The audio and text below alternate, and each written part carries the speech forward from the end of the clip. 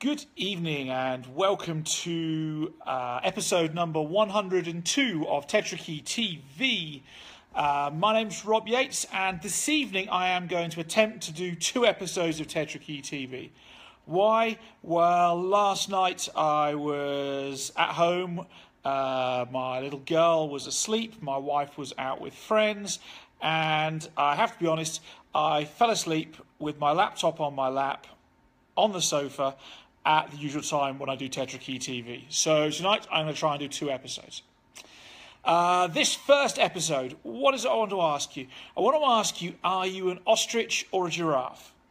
Now, this is critical to your success and you knowing which one you are and what it is you can do to help yourself. You see, because sometimes having a little bit of both is really, really useful, but being stuck in one is of no use to you whatsoever.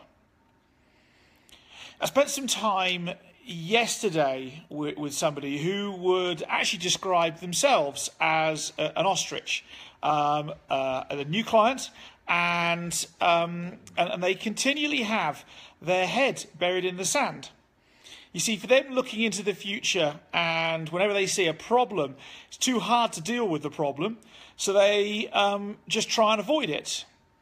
The problem is that they try and avoid it by pretending it isn't there, and then the problem arrives and hits them.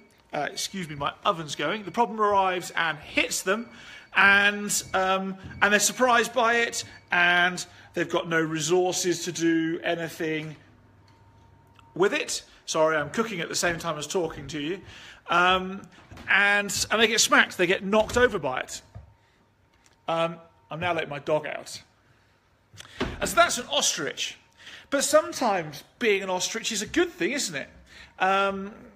Sometimes we just need to go and find some time and space just to go and be, to go and reset. Personally speaking, the other week, I went for a 2-day, 1-night canoe trip into the North Cascades in Washington State. I had my mobile phone turned off. In fact, there was no signal. I didn't take anything with me other than some food and a nice bottle of whiskey. And just for 36 hours, I went and put my head in the sand. I just went and recharged. However, getting stuck with our head in the sand can be incredibly negative. As could be the behaviour of a giraffe. So the behaviour of a giraffe is a tall animal with a long neck that's always about and looking. The problem is that the more you look, the more you see. And so you can see all the good and all the bad. You can see too much of everything and become overwhelmed with what it is that you see. And so if we have giraffe-like tendencies, you see a giraffe sees everything good, bad and indifferent and takes action. We'll move on demand, we'll always take a route forwards, but giraffes rarely stop and press reset. They rarely find the opportunity for themselves just to think and reflect. They keep on moving, they keep on looking about. And they see everything, and yet they see nothing at exactly the same time.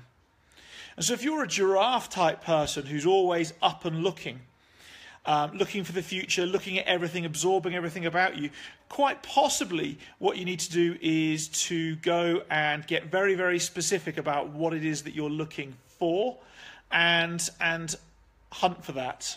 Look for that and look for that only, and maybe come up with a way of putting the blinkers on for some of that other stuff, that other noise around you, which is a distraction.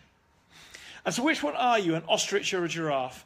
And what is it that you need to do to help yourself? Are you the ostrich who gets bowled over by things, even though those things are entirely predictable? Or are you the giraffe that keeps on moving, never presses reset, always sees everything, yet sees nothing at the same time?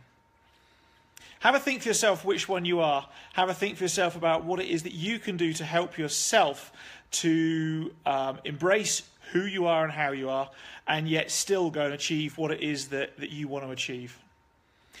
Maybe just leave me a note in the in the comments section below, just so I can see your name and see whether you're a giraffe or an ostrich, and possibly in the comments section what it is that you can do to help yourself.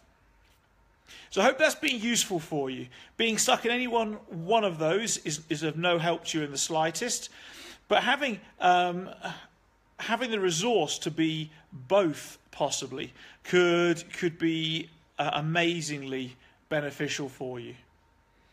Personally speaking, I'm a giraffe, and I have to force myself to go and have some ostrich times.